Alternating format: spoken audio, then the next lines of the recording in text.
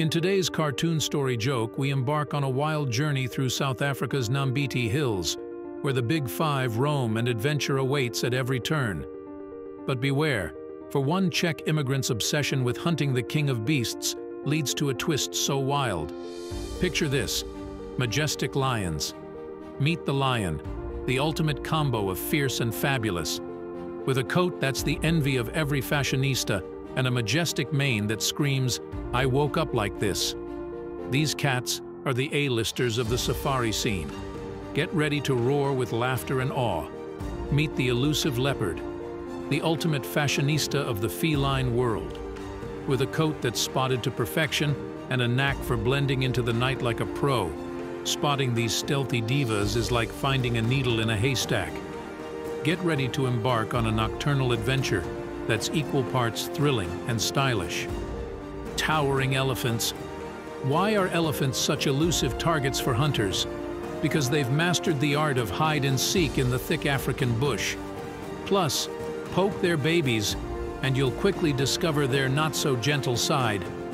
Sturdy buffaloes. Say hello to the African buffalo, the big burly bouncer of the savannah who didn't get the endangered memo. But watch out, folks. These guys mean business. They're like the tough guy at the club who's not afraid to throw down. Meet the rhinos, the rock stars of the savannah, sporting some seriously stylish nasal bling. But beware, folks. These horned celebs are in high demand. Especially the black rhino, the holy grail for Big Five hunters. Now, you might wonder, why are they called the Big Five? Well, it's not just because of their size, but because they were the most challenging and dangerous animals to hunt on foot back in the day. Imagine going toe-to-toe with a lion or facing off against a rhino. Talk about an adrenaline rush. But fear not. Nowadays, the only thing we're hunting for is that perfect photo during safari tours. These magnificent creatures have become a symbol of Africa's rich wildlife heritage, attracting tourists from far and wide. And why were these animals chosen, you ask? Well, besides being iconic symbols of Africa, they were notoriously fierce and cunning, making them the ultimate challenge for hunters. Many tales have been spun about the daring exploits of those who dared to pursue the Big Five, and let's just say, not all of them ended well. So, next time you're on the lookout for adventure, remember, the Big Five are waiting to steal the show and leave you in awe of the untamed beauty of the African wilderness. And hey, if you're lucky, you might just spot them all during your stay at Nambiti Hills.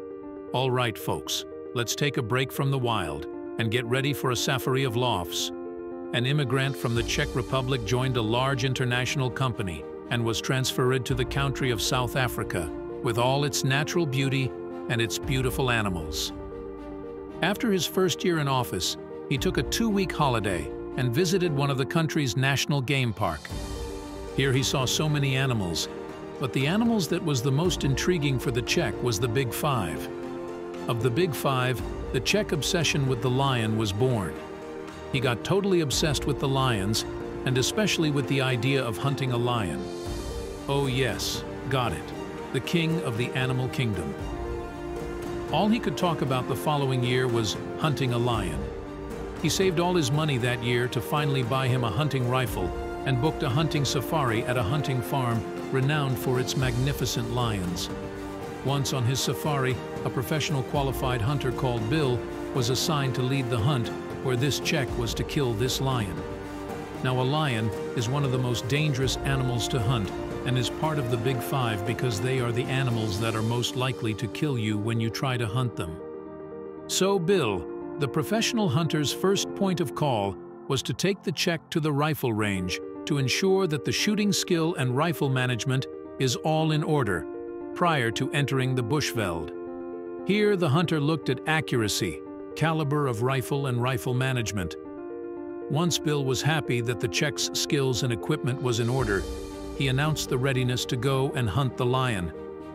After walking in the bush for about an hour, they came to the point where they can see the lions in a distance. But the Czech had a very specific request. He does not want any backup shooters. He would like to be alone when he kills the lion. As he was explained the danger of his decision, the Czech made it clear that this is what he wants. So, he was left alone to do the hunt. But after about 4 hours without hearing any gunshots, Bill, the professional hunter, got suspected and went to investigate the situation.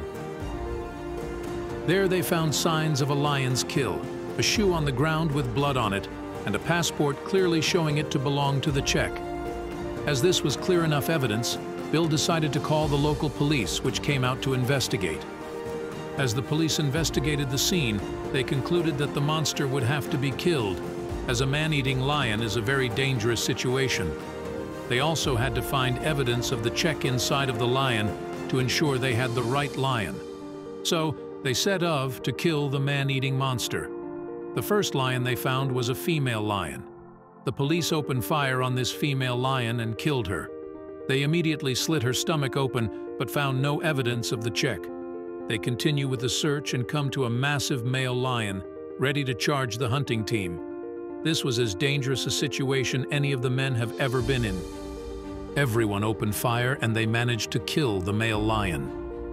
Upon slitting open the male lion's stomach there, they found what they were looking for. At last, the hunt was over.